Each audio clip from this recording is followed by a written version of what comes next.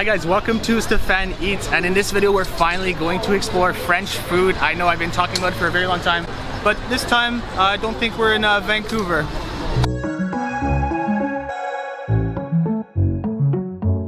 Anyways, yes, I am next to some pretty flowers, but I'm also next to something much more beautiful. Yes, the Eiffel Tower. I am here in Paris, and I'm finally traveling. I'm so excited. I love you, Vancouver, but this is also kind of the goal of this YouTube channel, is to be able to travel. Unfortunately, we don't have David anymore. Our cameraman is gone. We have a new camera woman behind the thing there. My cousin. Which probably doesn't, oh there you go, yeah, little thumbs up, hey, perfect. So yeah, I will have many different camera people on this trip. In these next few videos that you are gonna see, I'm gonna explore French food in Paris, but not only French food, some cool little spots you can try. We're gonna continue doing some other spots in France, maybe going back to my hometown, and then possibly another country too. Let's go to our first place. Originally I wanted to go somewhere else, but everything's kind of changed up a little bit. Very hungry though. Let's go eat.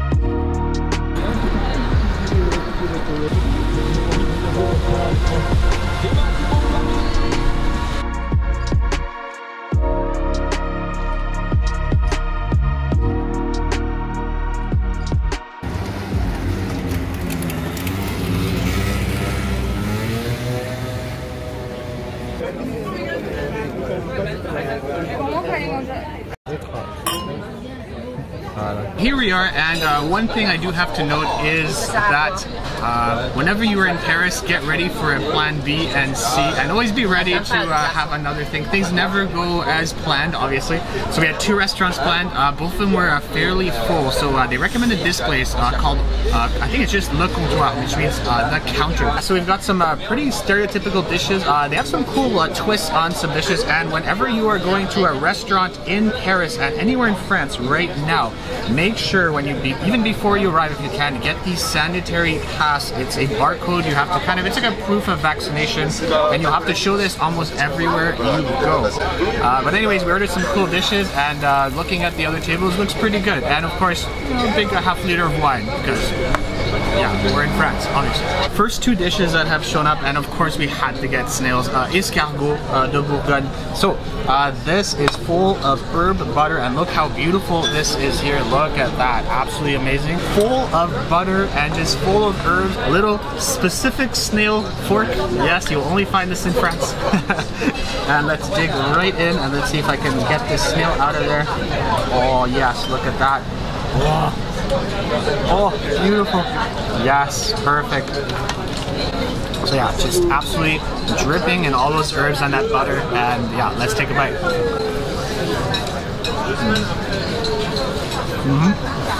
Oh yeah. You get a lot of the flavor of the butter. Now snails don't have too much of a taste. It's more about kind of the texture and of course the butter that goes with it, but the butter is really good. I think there's a little bit of garlic in there and some herbs. And of course, you know, this beautiful kind of crusty bread. We're in France, so the bread is very, very good quality. Look at that kind of big, kind of giant crusty bread. They give you a lot of it, and that's perfect for the snail, because look at all this amazing snail juice on the bottom. Oh yes, absolutely beautiful. Let's take a dip in there. Oh, and there you go. I think we need some more, so let's dip a little bit more in there. Yeah. And of course, when you're eating this, you want to eat these fairly quickly. You don't want to eat at a snail's pace, of course. Just, you get it? It's a snail. Let's go on to the foie gras, and this is very simply served, but what I love already is they're not skimping on the foie gras. Is look at this, these two massive kind of big boys. It's almost like a foie gras steak, and just a beautiful color coming from there. Look how amazing that is, and I'm just gonna break it. Look at this. Oh yes, perfect. There you go. And that interior is just absolutely amazing, almost pinkish. And you get a little bit of the duck grease that is on the outside, and of course the super kind of crispy bread. Oh, this, if done well, I think they put a whole bunch of sea salts and some pepper on there. One of my favorite guilty pleasures in the world. Guilty for many reasons, obviously. But yeah, let's just take a bite.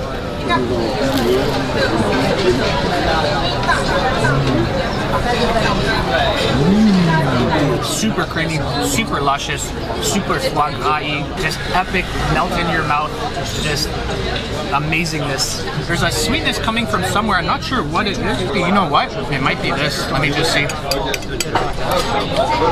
Oh yes, that's orange. I think it's like some kind of orange marmalade. And then, yeah, wow, that's a great combination. That foie gras is very foie gras is very rich, so you need to normally counterbalance it with something that's sweet. Really, really good start. And we're gonna eat this, and we have, I think, 2 more dishes here. And the main courses are now shown up, and the first one is a cod. And what was really cool is they have some pasta. I think it's tagliatelle based on squid ink, and there's some corn in there. The dish is actually in a lemongrass broth, and I think the cod is just normally cooked. But anyways, yeah, let's take a little bit. This is her dish, so I'm gonna take one bite, and that'll be nice after. So cod right here, and look at how it's just gonna flake apart beautifully.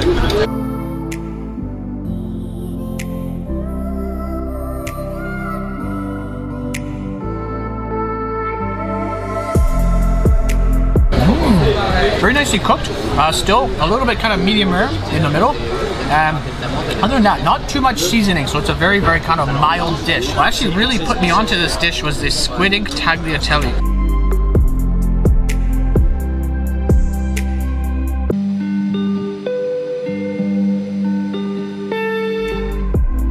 Okay, this one, hopefully this one works. Let's go.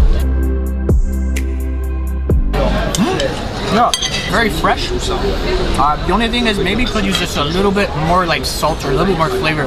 But I really like the fish. The broth is nice, and the tagliatelle is it's very well cooked. Now this one here, yes, this is one of my favorite dishes in the world. This is a tartare de bœuf, so obviously beef tartare, topped with rockets.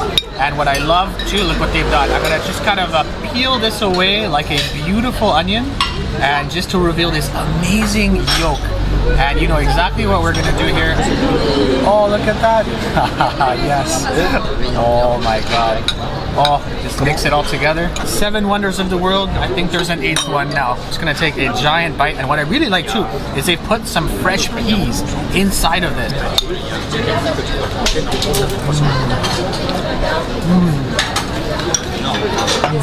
I'm gonna let that dissolve in my mouth, and you know what?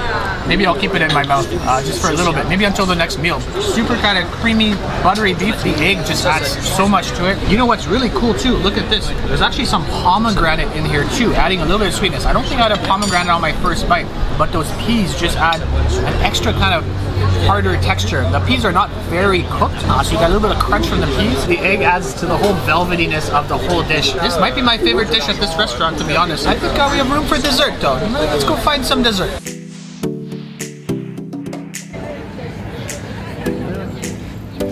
What? Il gelato del Marchese. Our waiter was actually Italian and we're asking about dessert and he pointed us to a place literally just across the street called, I think it's Gelato di Marchese, and he's Italian. He said it's good. I think it's gonna be good too. Look at the hand gestures too. Anyways, yeah, so we're gonna go inside. There's a little bit of a lineup and apparently really kind of out there flavors, but also he said it's really good quality too, so we're gonna do that. Today's just kind of random. We're kind of figuring things out. Everything we planned is not happening, so what we're gonna do is get ice cream. After that there's a museum maybe 3-4 blocks away that looks kind of cool, and then we're gonna have some dinner.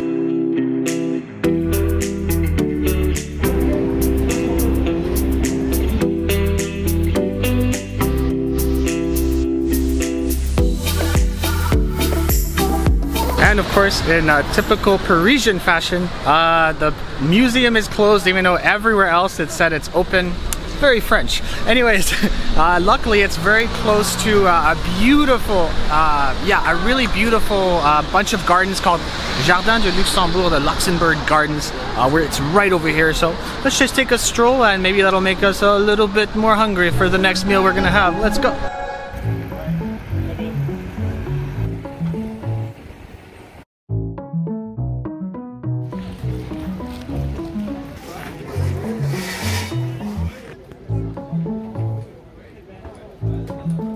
Si tu veux, tu peux filmer les trucs que t'aimes.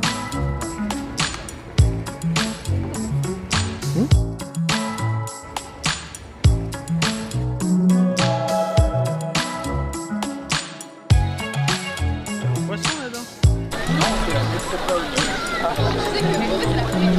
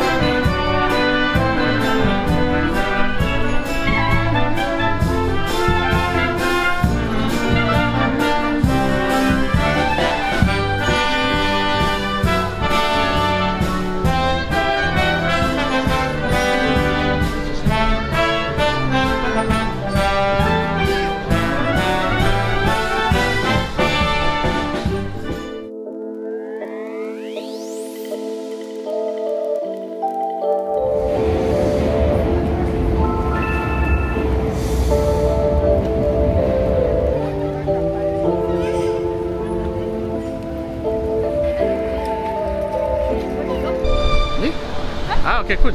Okay, so our last place today is gonna be kind of an experience for me. Paris, not only known for French food, Paris has such a diverse population. A whole bunch of populations from around the world come here to live. I'll stop talking because we've walked a lot. We're tired. We want some beer and we want some more food. Let's go inside. Yeah, it's called Ground Control.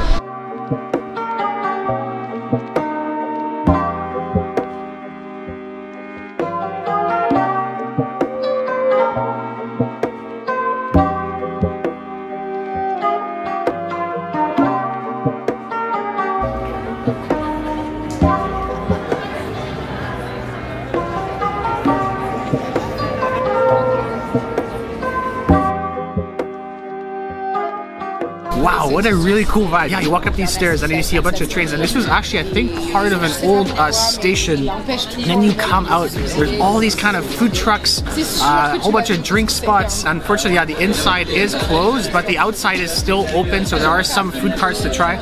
We've got some drinks, and then of course we have our mandatory terrine. So terrine is kind of just like a It's meat kind of ground up, almost like a pate, and maybe a little bit more coarse. So this one is made with wild boar. This is so French, I just love it. It's a freaking pot of terrine. Just look at this. There you go. Just soaking in its own fat with a whole bunch of bread. Just absolutely amazing. And the best part about the terrine is you can take it to go. Get that terrine action going on. Oh yeah.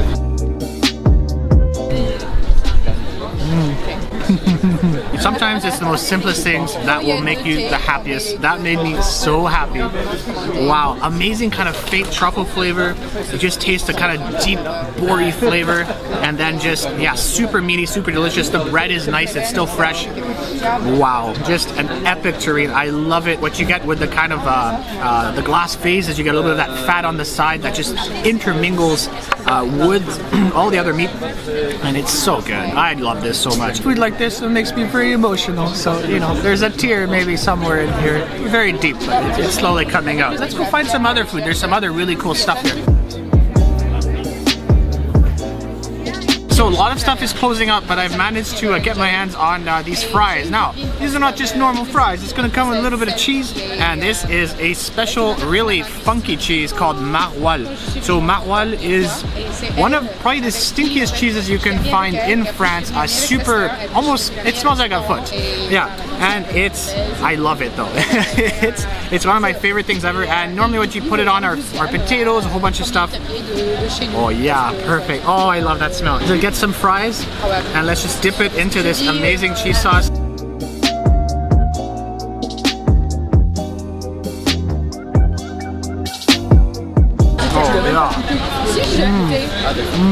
It's actually not too funky. It's almost like it's like a warm cream, and then you get a little bit of, like, you know, cheesy funk from it. When you get this, it kind of permeates the whole table. You can, you know, maybe the neighbors can smell it too. But overall, it's a pretty good cheese sauce. The other good thing too, the fries are great. The fries are super crispy, and yeah, just amazing crispy fries. Kind of like thinner. Oh yeah, it's great fries, but yeah, it's all about that cheese sauce. I also saw another kind of South American little joint just over here. We got some stuff from there too. And our last dish, completely in the dark. This is the only thing they had left. So if I would recommend one thing, it would be to come here on, I think it's Wednesdays to Saturdays, because there's more stuff open. But anyways, chilaquiles in France. I never thought I'd ever say those two words together, but anyways, here we are. So chilaquiles, for people who do know what they are, tortilla chips with a whole bunch of sauce. This is a chicken one, and look at this. So yeah, a whole bunch of white sauce. Normally chilaquiles, what I'm used to is the green sauce, but this is all they had left. They do have some kind of Costa Rican and also some Colombian dishes. Anyways, here's one bite with the chicken on it, and we'll see. Yeah, Mexican food in France. I don't know what to expect. You know what? I like it. It's really good. A little bit of spice. The chicken is beautifully seasoned. Now, the only thing are the tortilla chips. The tortilla chips, they're kind of like the cheap. They're kind of like the cheap ones you find, kind of like those Tostitos. So that's maybe the only thing I would change about the dish. Is it really traditional chilaquiles? Not really, but that chicken's really flavorful. I like the white sauce on it, and the flavor of the chicken is great. And yeah, actually that will do it for our Paris video. Yeah, it's one of those videos where really nothing went to plan. Like I said, I had a whole bunch of spots lined up, and it didn't really pan out. Anyways, what I'm gonna try to do is film a little bit more of the surrounding areas. Obviously, being in Europe, it's super beautiful. The architecture is amazing. In the next video, what you will see is me going to my hometown. I think you've gotten some hints on Instagram as to what that hometown may be.